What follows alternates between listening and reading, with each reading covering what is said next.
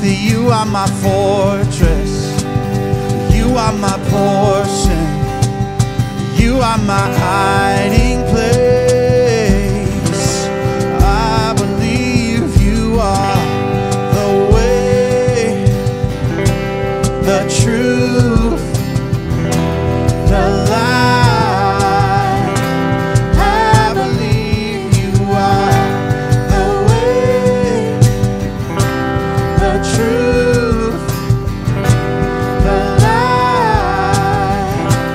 I believe through every blessing, through every promise, through every breath I take.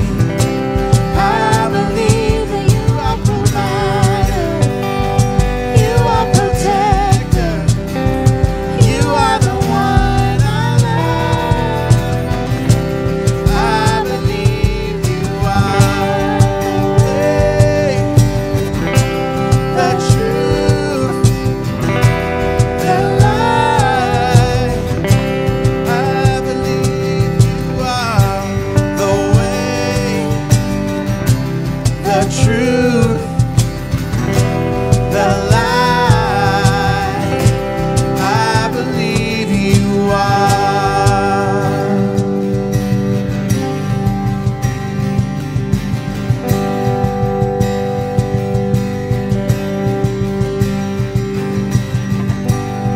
It's a new horizon when I'm set on you, and you meet me here today. Mercies that I knew, all my fears and doubts, they can all come to, because they can't stay long when I am here with you. It's a new horizon, I'm set on you, and you made me here today. Mercies that I knew, Lord, all my fears and doubts, they can all come true, because they can't stay long when I believe you are the way, the truth, the light. I believe you are the way, the truth, the light. I believe you are.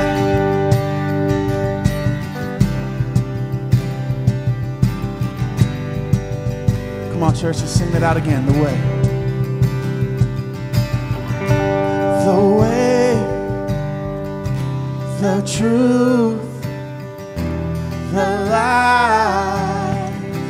I believe you are the way, the truth, the light. I believe you are. You believe that this morning, church? That He is the way, He's the truth. Amen. He is the life.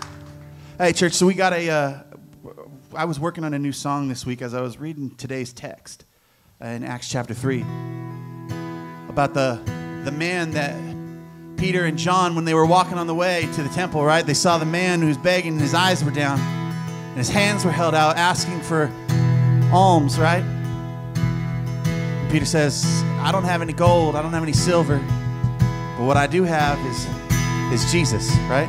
That's a paraphrased version, don't quote me. But I wrote this song, it's called Running, and I pray that it blesses you.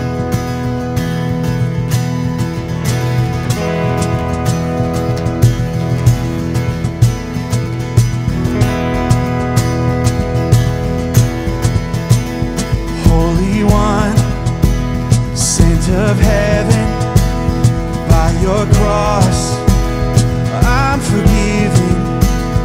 There's good news, sin's defeated.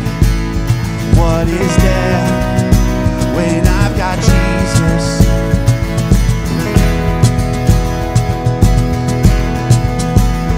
I could sing forever of your love for every sinner. There's no Jesus Christ, one and only, yeah.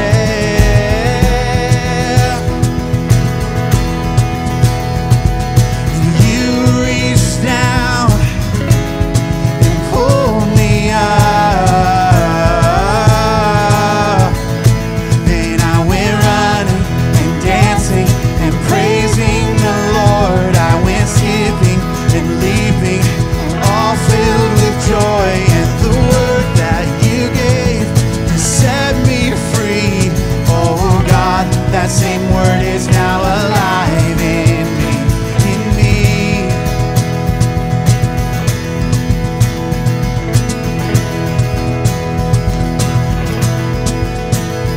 There I sat, fully broken, eyes down, with hands held open.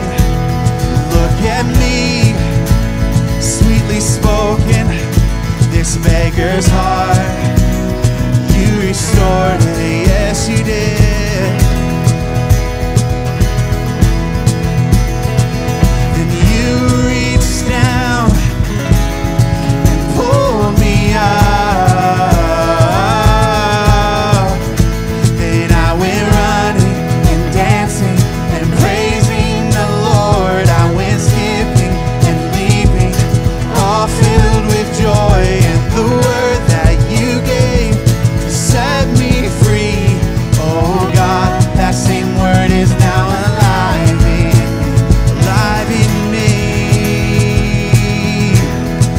alive in me. 'Cause I feel strength coming back to my feet. Oh, bones receive it, receive it. There's praise coming out when I sing. Oh, voice proclaim it, proclaim it. There's a word that you've done in me.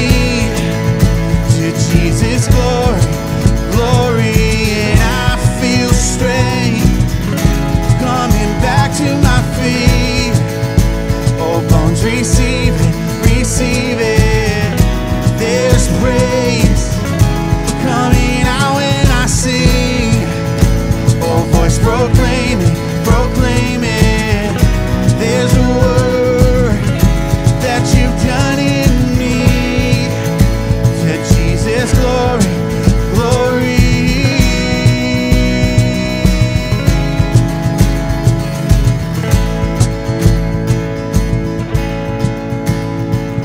And you reached down and pulled me up, then I went running and dancing and praising the Lord. I went skipping and leaping, all filled with joy, and the word that you gave to set me free. Oh God, that same word is now alive in me, in me.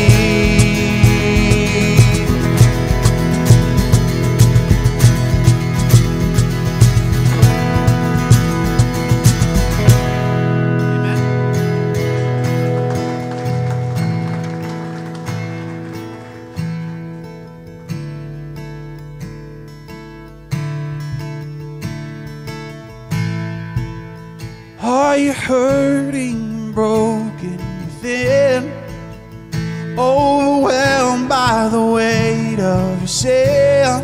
Jesus is calling. Have you come to the end of yourself? Do you thirst for a drink from the well? Jesus is calling. Oh, come to the altar. The Father's arms are open wide. Forgiveness was bought with the precious blood of Jesus Christ.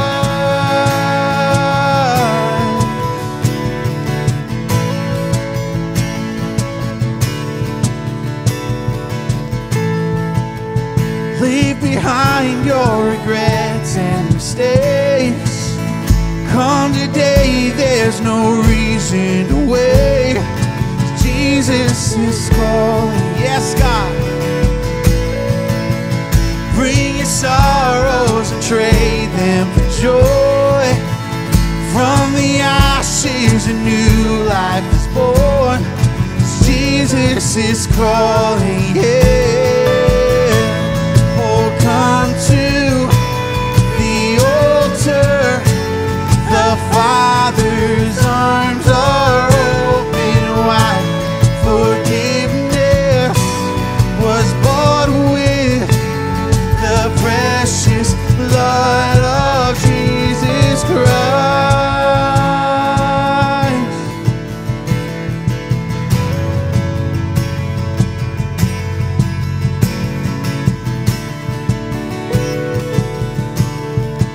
Oh, what a Savior! Isn't He wonderful? Sing hallelujah! Christ is risen. Bow down before Him, for He is Lord of all. Sing hallelujah! Christ is risen. Oh, what a Savior! Oh, what a Savior! Isn't He wonderful? Sing hallelujah! Christ is risen. Bow down before Him, for He is Lord of all. Sing hallelujah! Christ is risen.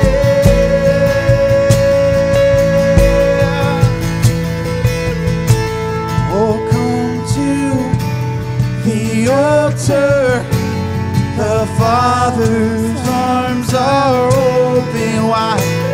Forgiveness was bought with the precious blood of Jesus Christ. So come to the altar. The Father's arms are open wide.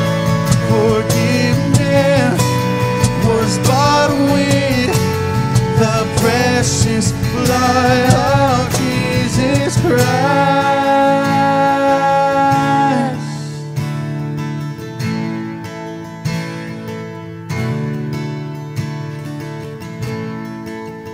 Bear your cross as you wait for the crown.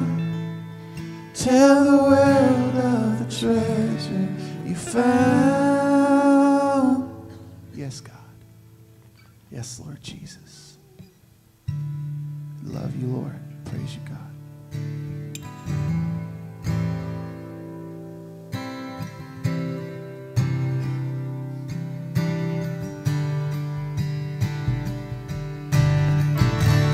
Worthy is the Lamb who was slain. Holy, holy is He. Sing a new song to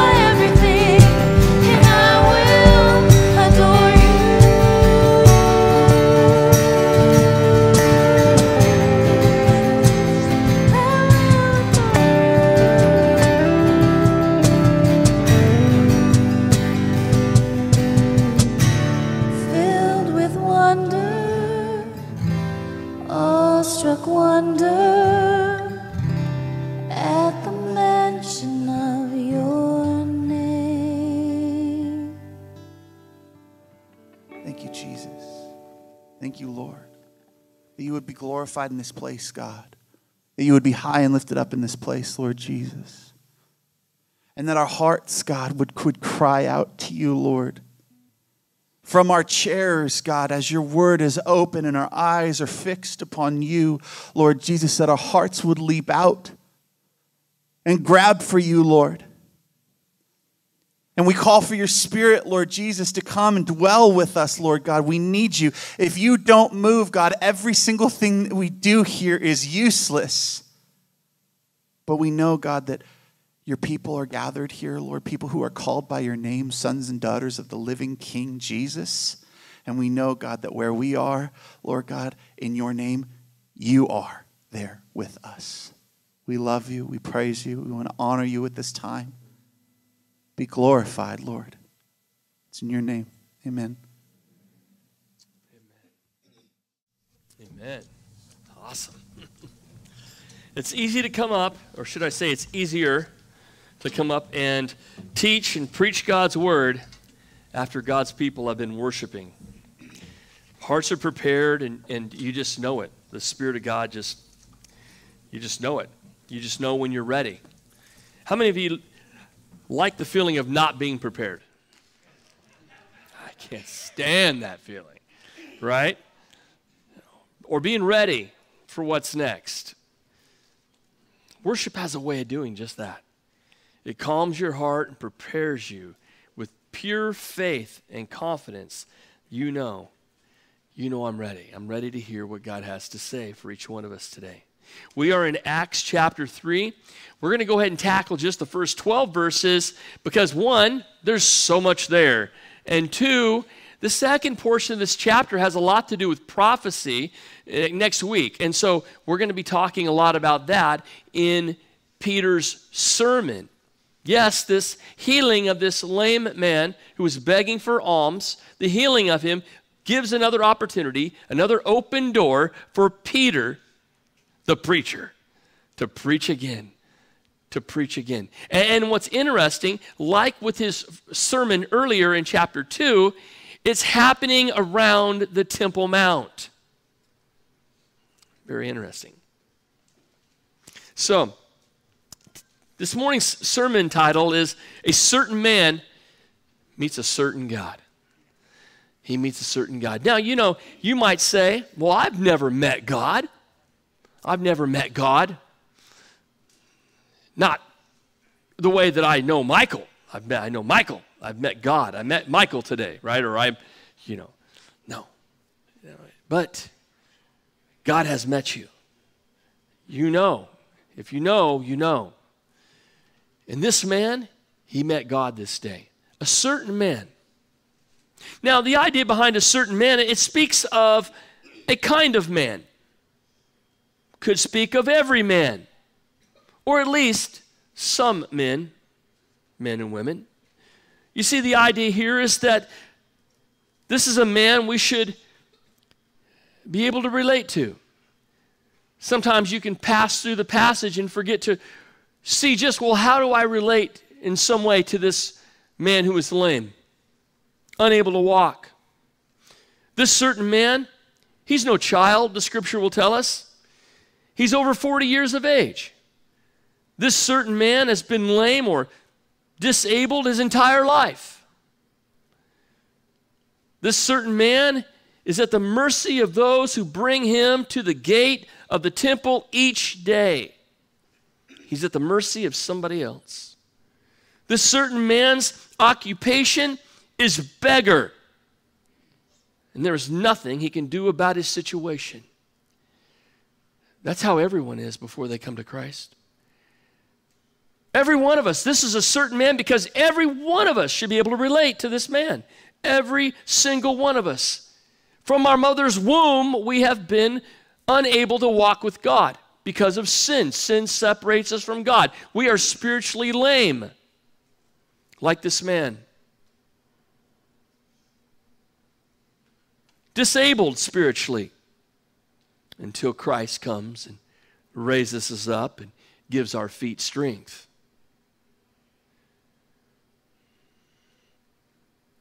Again, he was at the mercy, we'll see this morning, He was at the mercy of others to bring him to the temple gate where he can beg at the mercy of others. You know, before you come to faith in Jesus, you are at the mercy of everybody else, whether you admit it or not. Deep inside, you know it.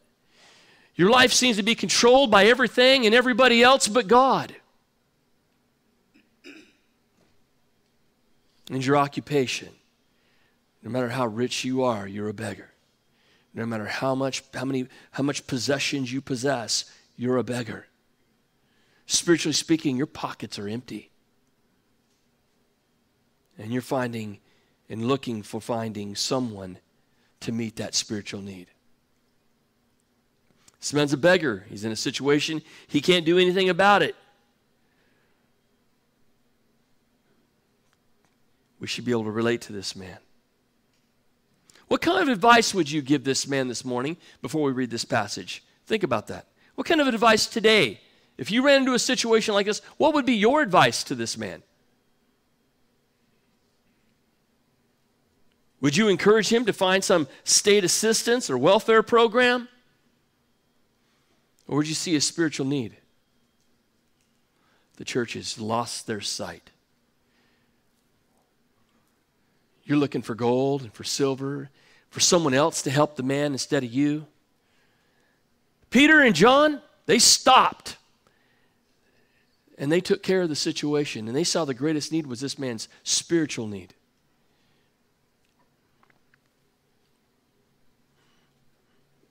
It really was.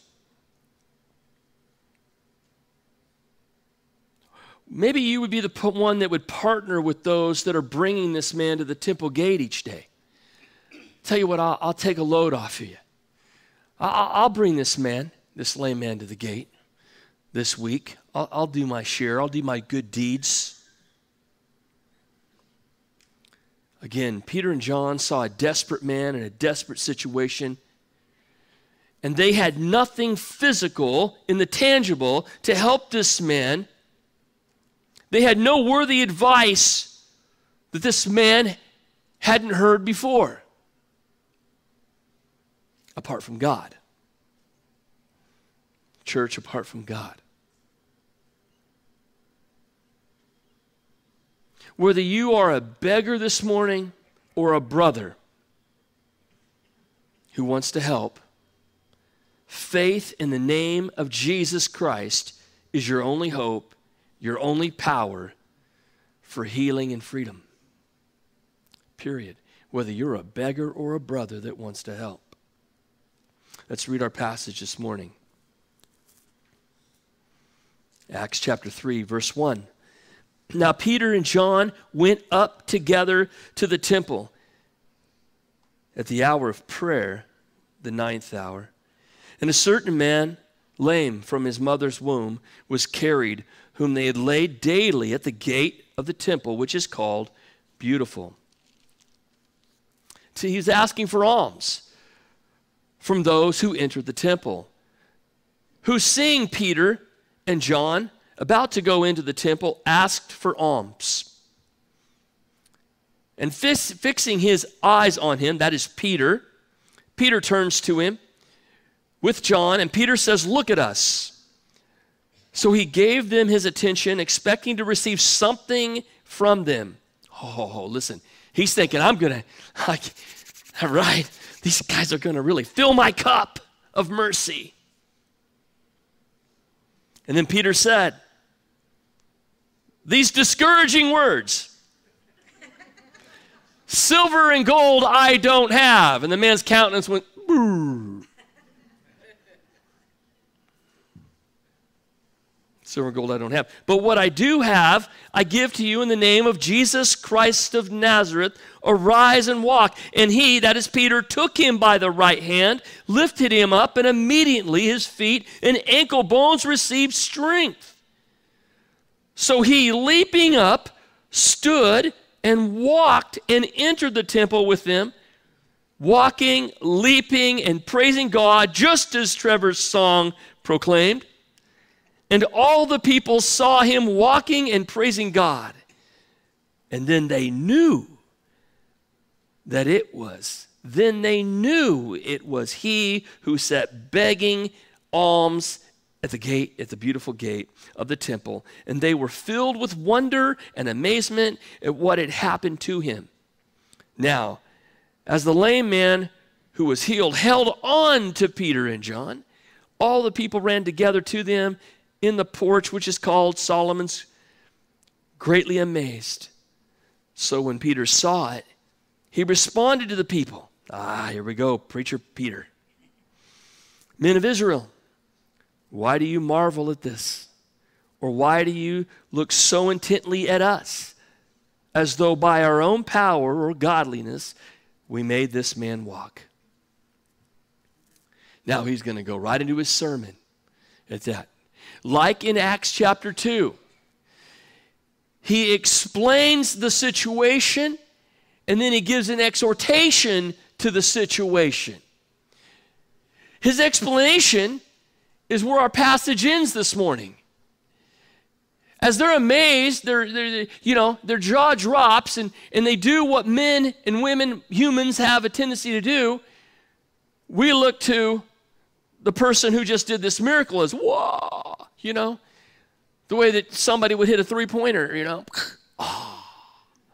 Did you see what that guy just did? He healed that guy. Did you see what that guy did? He just healed that guy.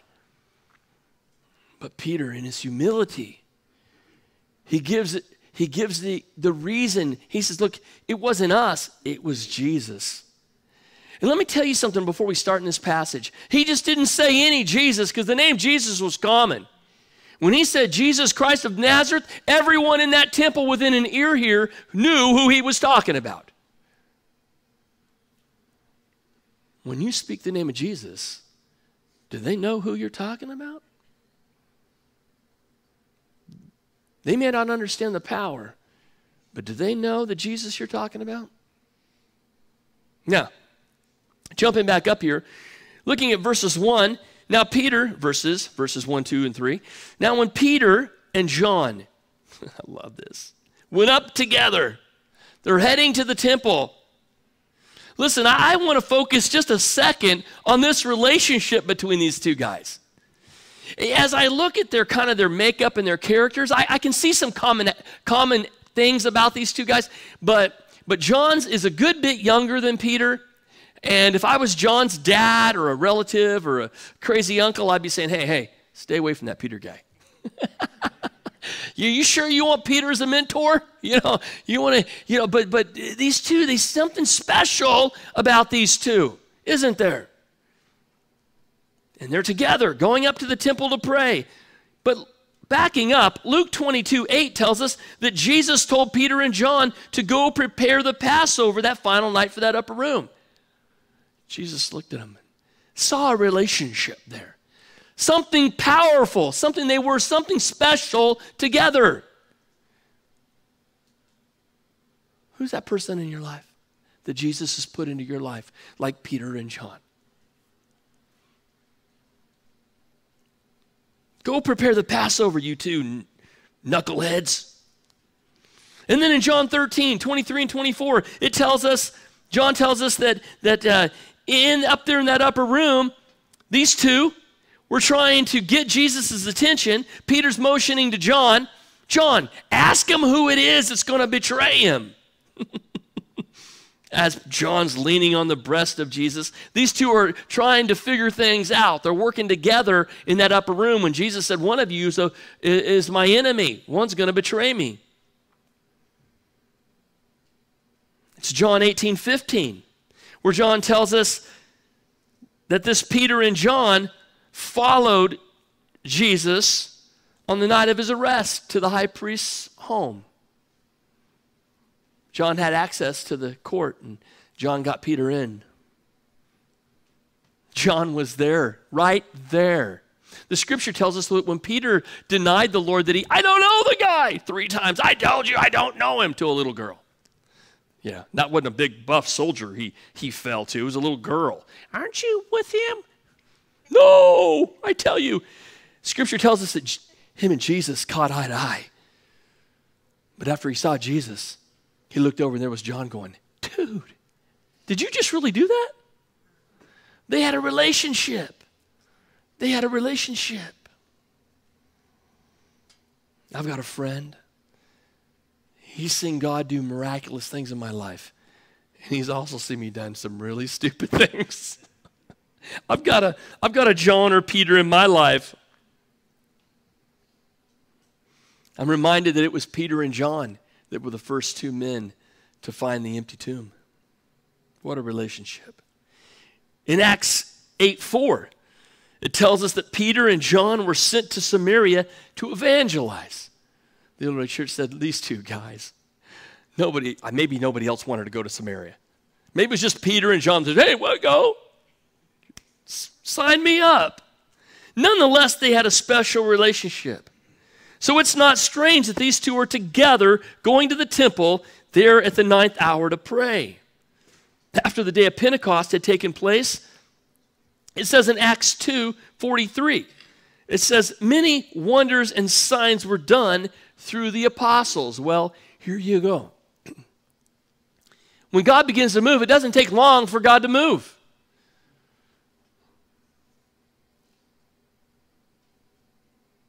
And this is what Luke records as the first of those wonders and signs that were done through the apostles in Acts 3. So where we are, they're at the temple. It's the hour of prayer. Don't think that because Peter and John had put their faith in Jesus as Messiah, that it meant that they were no longer ministering as Jews. They were born-again believers. They believed Jesus was the Messiah, the sent one, spoken by all the Old Testament prophets and proclaimed. And so, they were still going up and looking for every opportunity to proclaim Christ at the hour of prayer. They would go up and they would worship. They were meeting up there. Now, the one thing that you can bet your bottom dollar on that the apostles didn't do or take part of at the Temple Mount was the sacrificing of the animals for atonement, for the remission of sin. You can bet your bottom dollar that's the only thing that the early church and the apostles didn't take part in there at the open. They wouldn't have done that. Jesus paid it all. All to him I owe. He is my atonement. I'm saved by grace through faith. It's just Jesus.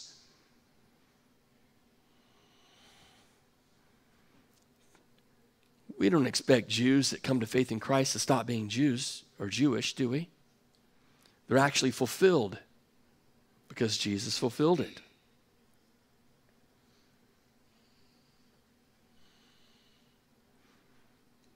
But they're up here. It's the 9th hour. The 9th hour. Around 3 p.m., the exact same time that the cloud grew dark, that there was an earthquake there on Calvary, Jerusalem shook as it went dark, and Jesus cried out, "It is finished." The same hour.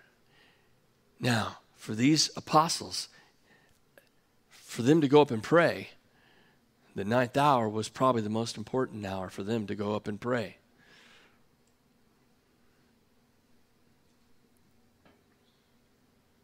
They made it a priority to pray. Now, the Jews here at this time had 3 specific times of prayer each day, every day. They had 9 a.m., noon, and 3 p.m. And the 3 p.m. were considered evening prayers. So for this lame guy who has his cup out and he's begging, it's the end of the day. He's about ready to go home.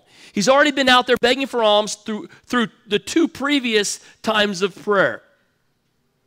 You know, it could have been a situation where he got enough. You know, it's hot out here. I've been out here all day begging for alms, and pulled out his cell phone, called his Uber. Hey, can you come in? Pick me up. I think it says something about his heart.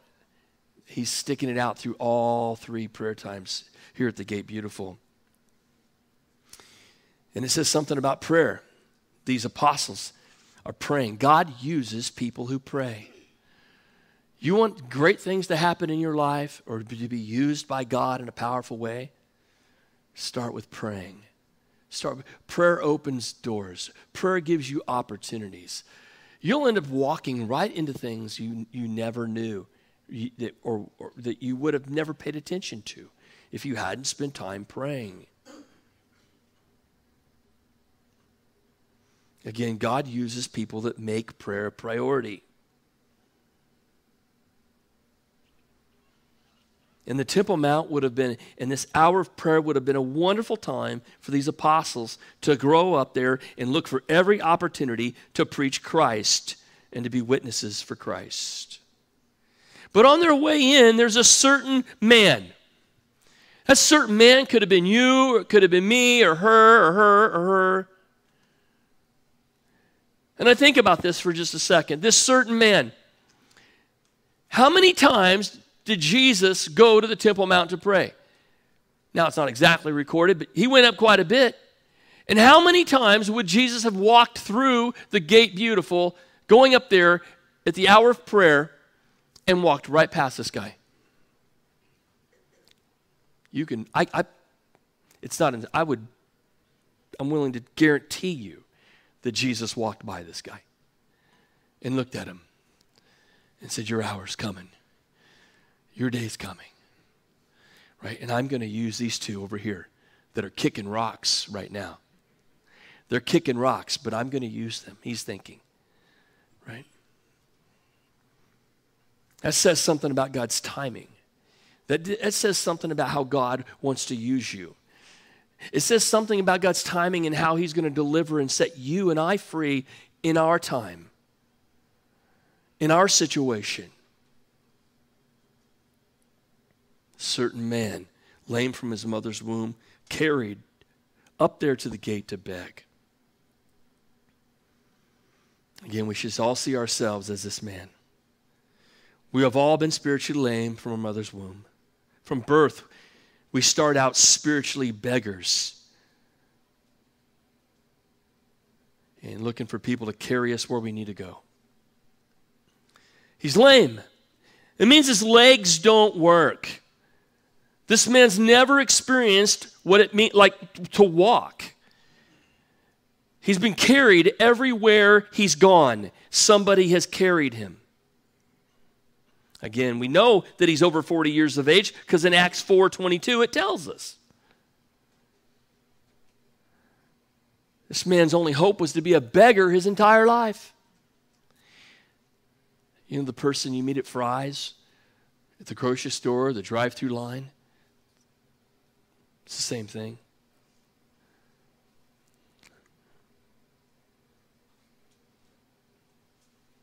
So he gets there early that day.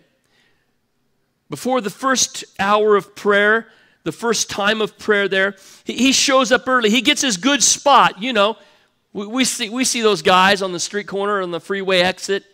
You know, I've heard stories of men and women fighting over specific spots. You know, that's my spot. That corner's my corner. Don't take my corner, man. That's where I beg and ask for alms, you know. You could bet this guy was carried there early, got his good spot, and the gate beautiful would have been the perfect place to ask for alms. You see, this gate was beautiful. I'll get to that in a second, but this would have been the entrance to church that made you look good. If you wanted people to see you come to the hour of prayer at noon or early in the morning at 3, you wanted to enter this gate. This is where you'd be seen, right? All the pious people would have entered this gate. All the religious people, look at me, right? I'm going through the gate beautiful here today. Look at me. I'm going up to pray to the temple. Pious, and we know pious people are the best givers, right? Because they're given to be seen. Jesus dealt with that on the Temple Mount, didn't he? So if you're begging for alms, this is the perfect spot. This gate is described as being 75 foot tall and absolutely overcoated with Corinthian brass. It had 2 great big doors. Wolver believes that this may have been the eastern gate of the Temple Mount, which led from the court of the Gentiles up into the women's court. The way the temple was designed, you had the court of the Gentiles, then Jewish women can go in a little further, then the men can go a little further, and it keeps going on to eventually the high priest into the Holy of Holies. So it was based like that. And so this would have been the main entrance to the Temple Mount at this time, specifically for the hour of prayer. And I love this because everybody would have been entering this gate. Men, women, priests, Gentiles. It's a whosoever gospel. I love it. It says something, doesn't it? Great place for them to go share their faith. Begging for alms.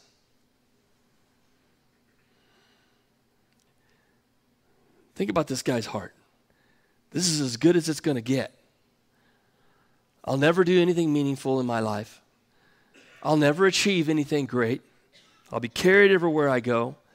Everything I get, I've had to beg for.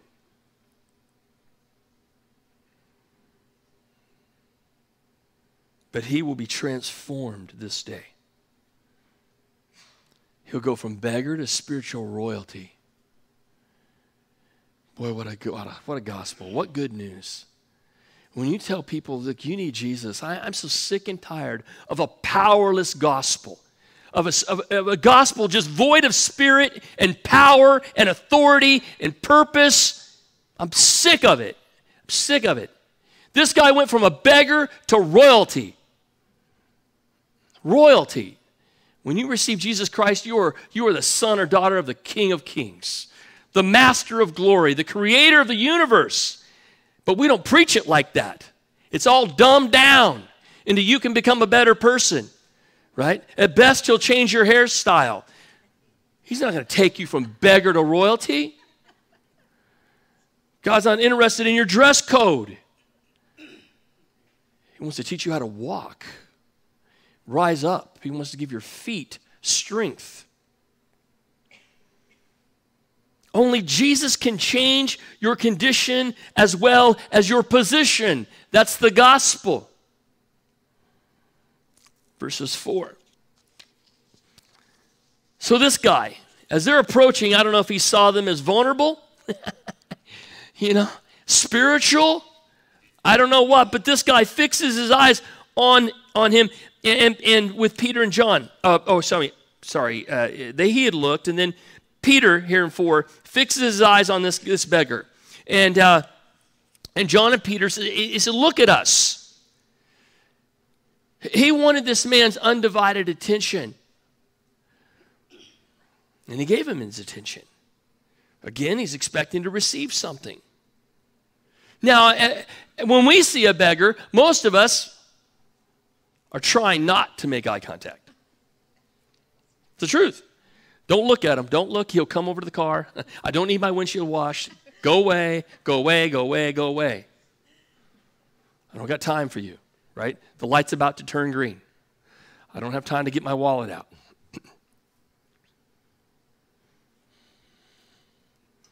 I don't want to make eye contact. That wasn't Peter and John's problem. You're not going to share your faith without making eye contact. You're not going to do anybody any good without making eye contact. It's a relational gospel. You know that, right? I know you think you're doing good, and you might do a little good, leaving tracts different places, trying to share your faith in an without drawing any attention to yourself. I'm going to do some small little thing that nobody can see me do, with the hopes that somebody stumbles upon this tract and doesn't throw it away. When was the last time you actually looked into somebody's eyes and seeing their need, prayed for them, and told them you need Jesus? Only Jesus can save you.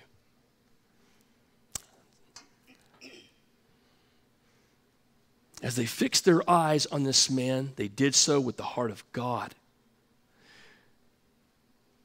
This guy had to believe that he was getting ready to have his cup filled, but he had no idea.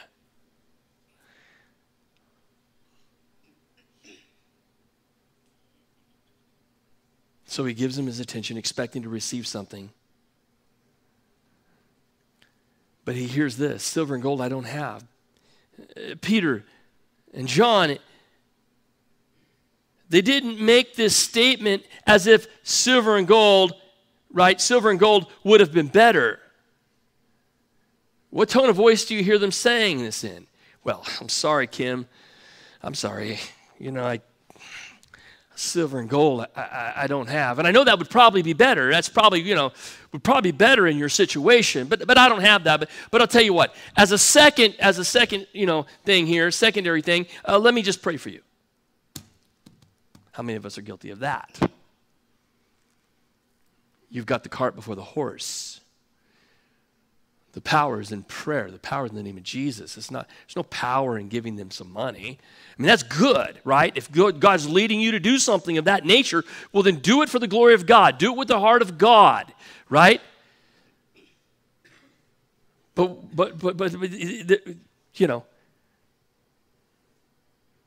what's that going to do for this guy? You're doing what everybody else has done as they walked by. And he's still lame. He's still crippled. He still can't walk. He can't jump up and praise and leap and jump around like a crazy man and give Jesus praise. He's still lame. Silver and gold I don't have. Silver and gold is not what this beggar needed.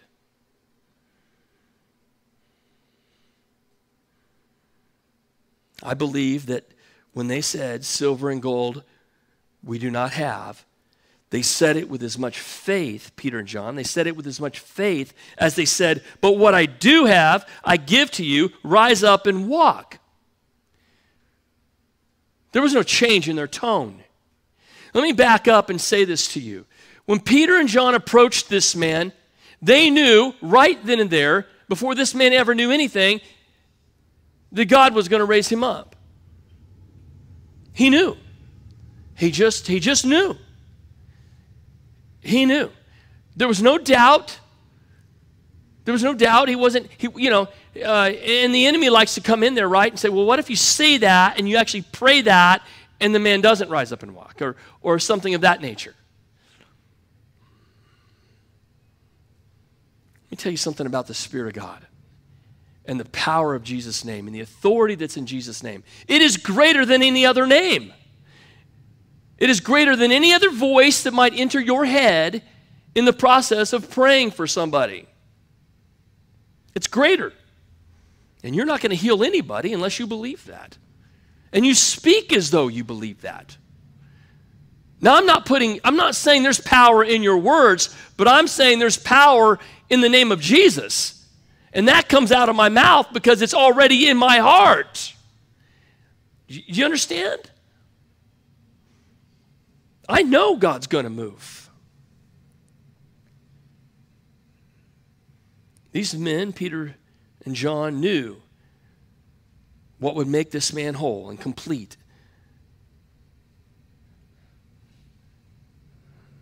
It was Jesus. Turn with me to Luke 9. I want to show you something. Luke 9, 1 through 3. There was a time when Jesus called his 12 disciples together. And you can bet John and Peter were here, and gave them power and authority over all demons and to cure diseases.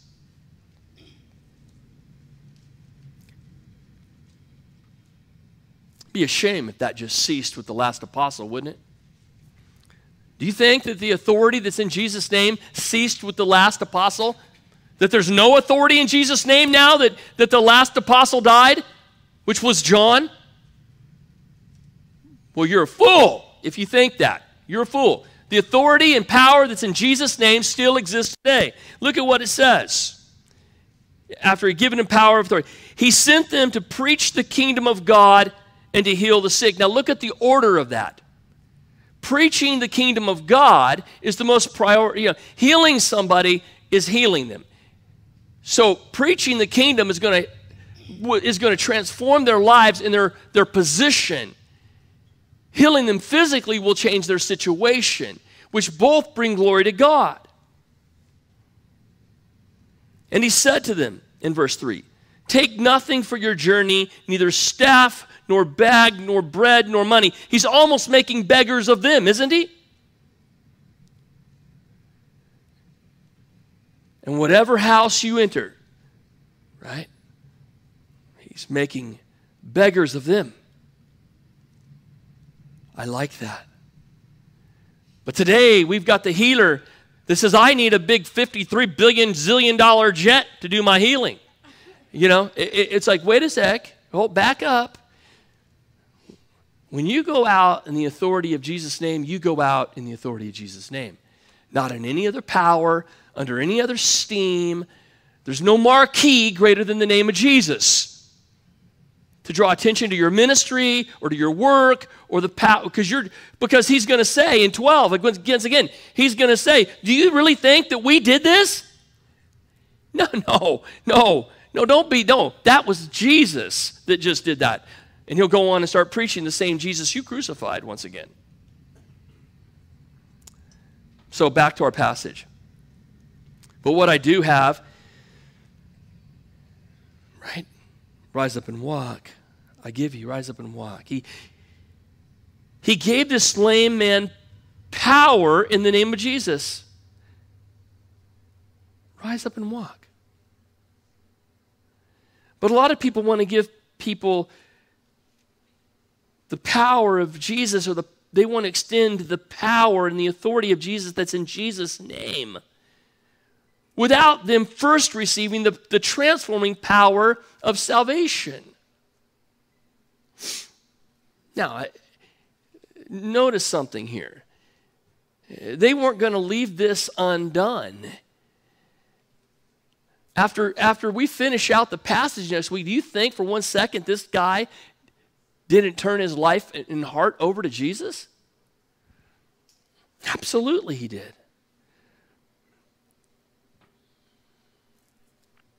Look at 7 through 10. And he took him by the right hand and he lifted him up. Guys, listen, I really love this because Peter is committed and is displaying a faith that would cause this man to take Peter's hand.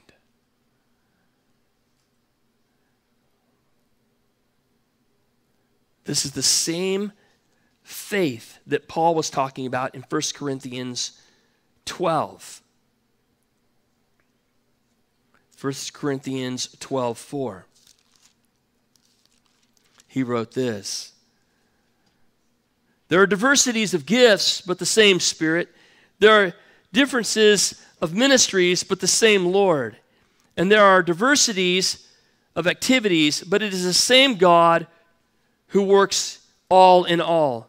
But listen, the manifestation of the Spirit is given to each one for the profit of all.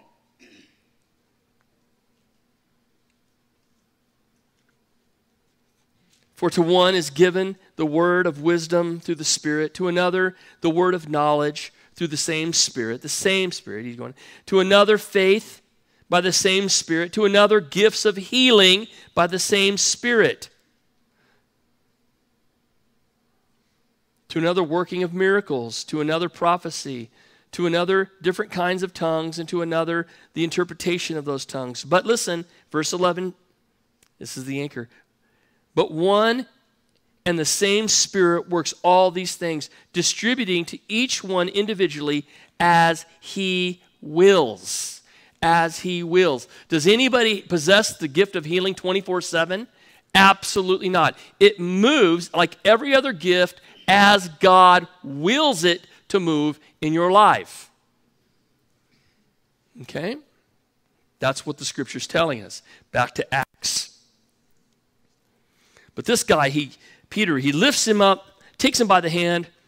I love that. Just the application of that. Peter is clearly led by the Spirit to heal this man. He's not motivated by his own compassion, but by God's compassion. It's God's moment to heal this man.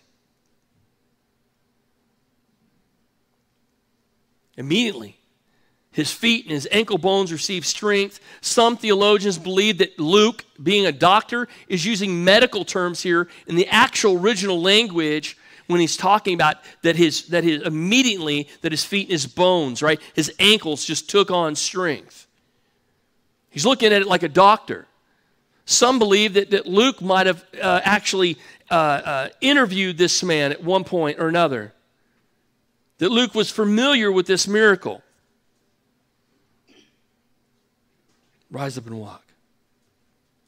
John 14:12 through 14. Most assuredly I say to you, Jesus said, he who believes in me, the works that I do, he will do also. Do you believe that? And greater works than these he will do. Wow.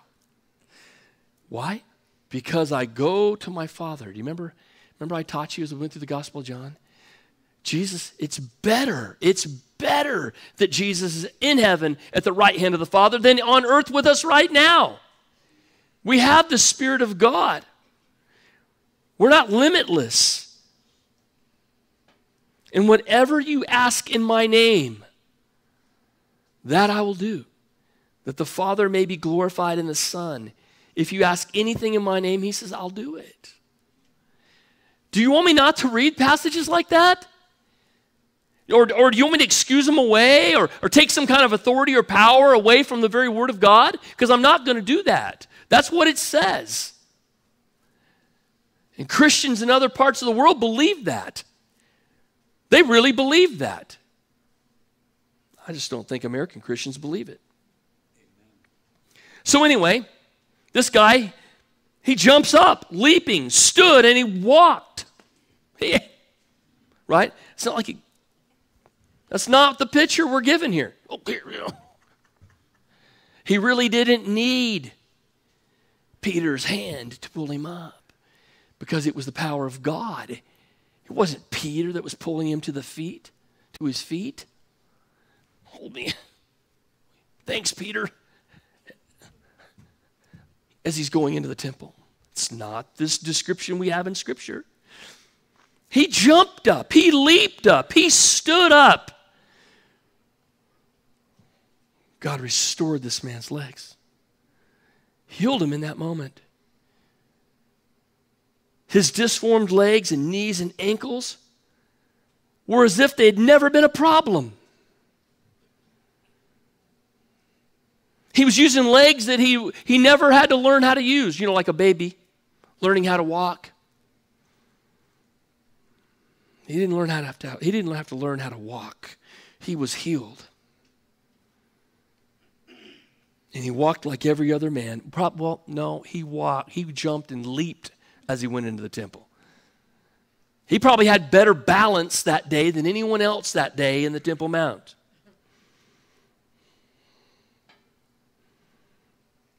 Interesting. Turns into a flash mob.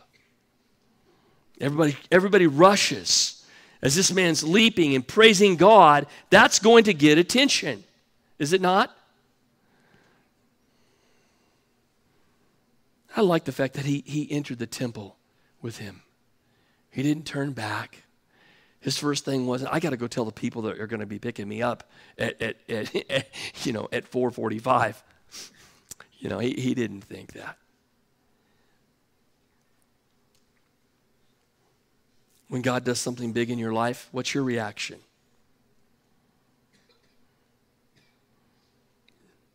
This man wasn't thinking, man, I wish I had more in my cup.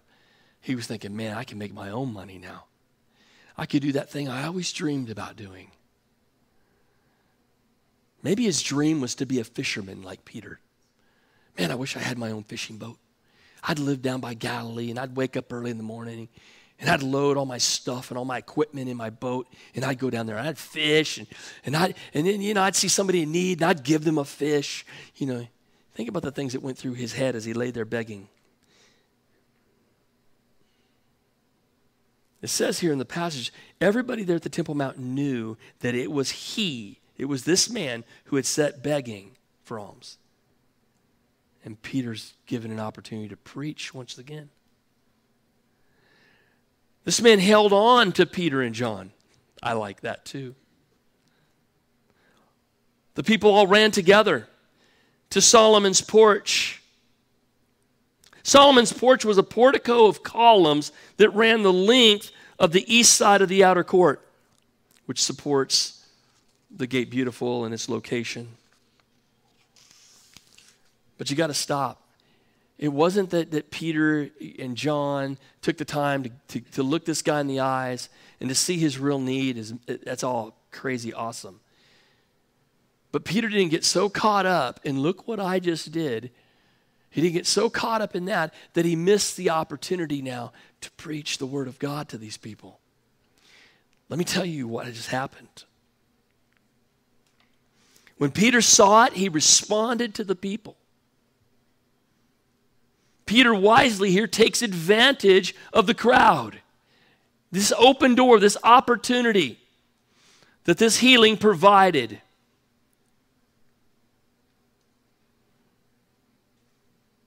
You know, Peter had healed in a similar way in Acts 9:32. Real quickly. Now it came to pass, Acts 9:32, as Peter went through all parts of the country, that he also came down to the saints who dwelt here in Lydda. There he found a certain, look at, what does it say? Another certain man. There he is. There's another Roger, another Steve, another Bill, another Dave, another John. Another certain man. Right? Aeneas is his name. He had been paralyzed now for 8 years. And Peter said to him, Aeneas, Jesus the Christ heals you. Arise and make your bed. And then he arose immediately. So all who dwelt in Lydda and Sharon saw him and turned to the Lord. You think there was a sermon between all that that's not recorded? Uh-huh. Paul does a similar healing in Acts 14, 8 through 18. We're not going to go there. But Peter and Paul both knew that saving faith did not come by seeing or hearing about miracles necessarily, but rather faith comes by hearing, and hearing by the word of God, correct? So that's why he says, so why do you look so intently at us as though by our own power, right? Under our own steam, our own godliness, we made this guy walk. We're not the answer to your problems. Jesus is what he's saying. He gives this, before he preaches an exhortation, he will give an explanation. He's humble. I like that. Chuck Smith said, people, when this kind of stuff moves, they like to exalt the instrument. You got to be careful. Guard yourself. Don't exalt the instrument. He's saying, why are you marveling at this? And Peter's point is that Jesus healed this man, and Jesus can heal you.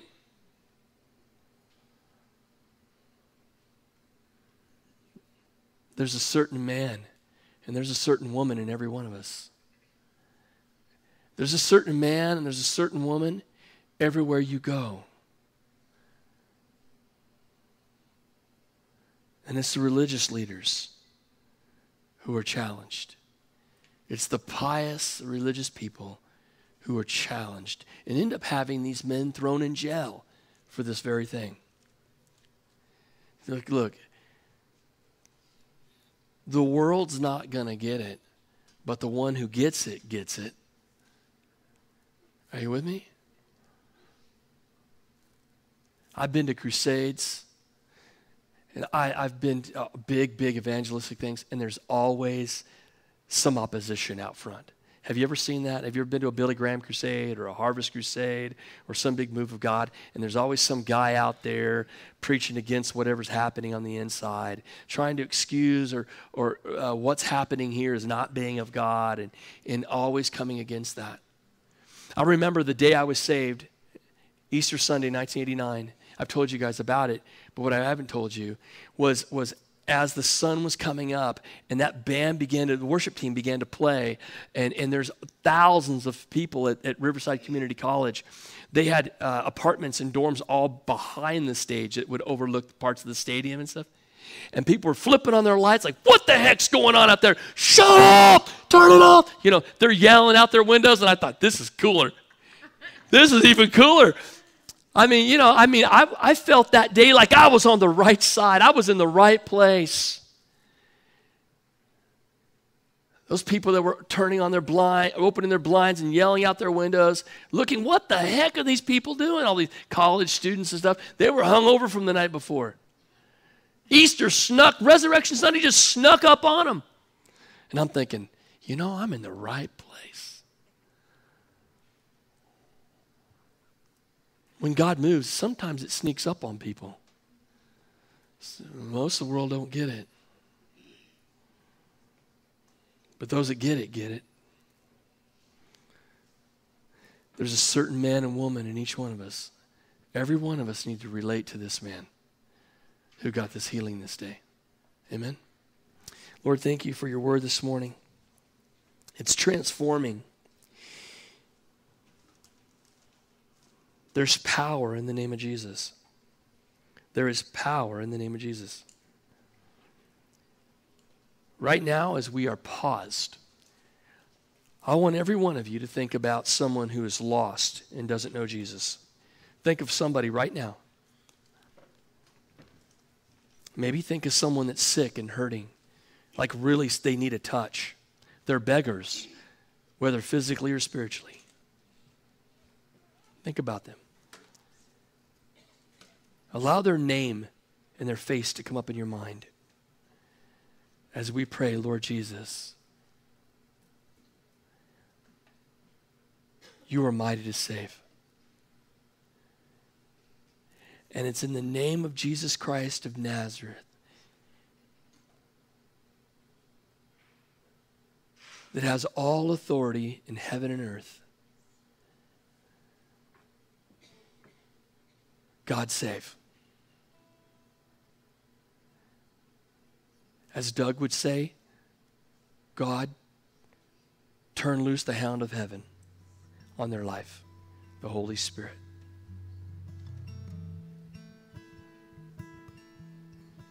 Touch them. Transform them. Save them. Heal them. Sometimes there needs to be a physical or a mental healing in order for someone to get saved. Many times there's a mental block that's keeping them from having eyes and a heart that can see and hear, ears that can hear. Many times it's not our feet or people's feet that are lame, it's their ears are deaf. They've got a mental block.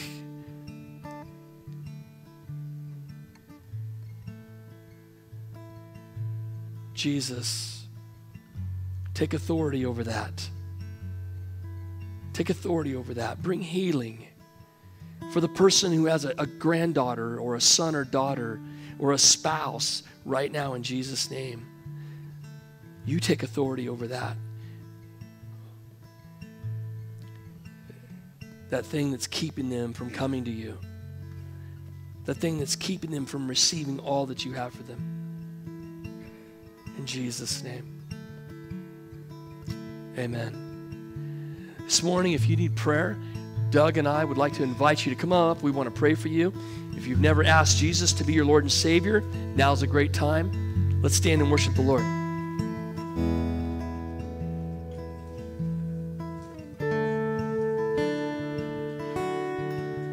All my words fall short.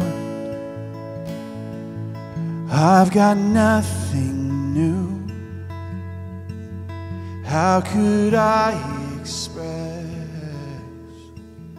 all my gratitude? I could sing these songs as I often do,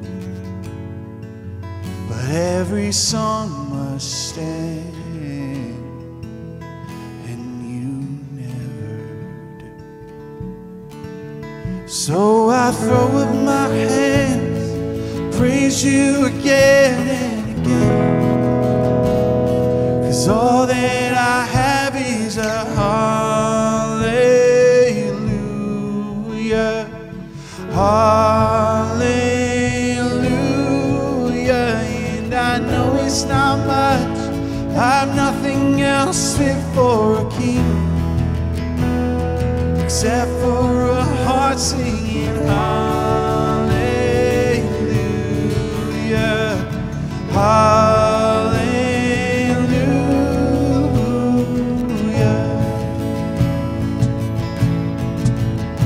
I've got one response, I've got just one move, with my arms stretched wide, I will worship you. So I throw up my hands, praise you again and again, 'cause all that I have is a hallelujah, hallelujah. And I know it's not much, but I've nothing else fit for a king except for a heart singing hallelujah, hallelujah.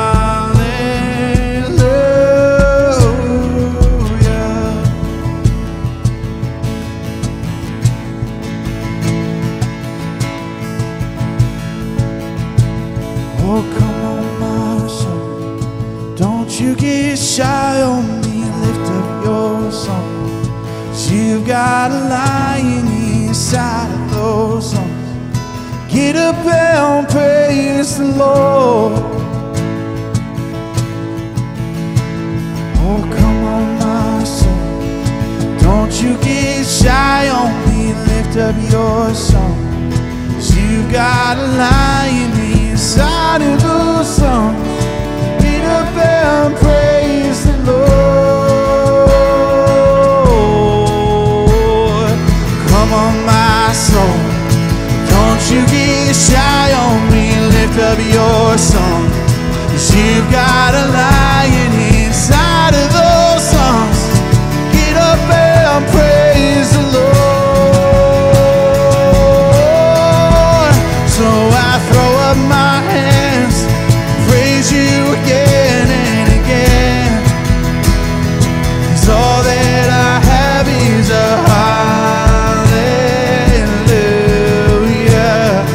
hallelujah. And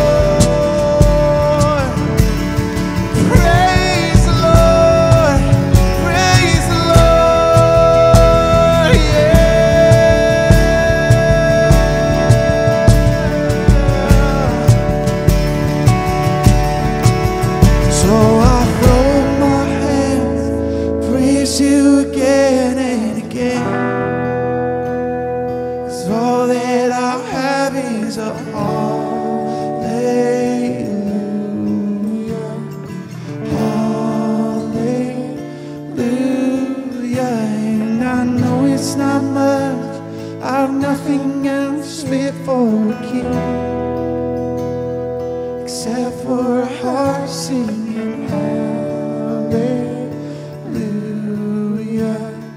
hallelujah.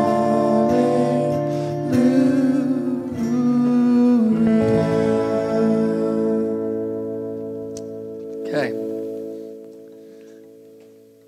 Remember, don't let anything ever tell you as a child of God that you're a beggar. You're not a beggar. You're not a beggar. No matter where you find yourself, you're not a beggar. Yeah. And there's healing in Jesus' name, right? We've been face up in worship. Worship. We've been face down in God's word. Now let's step forward in his living. May the Lord bless you and keep you. May his face shine upon you and be gracious to you. God bless you, church. Have a great week.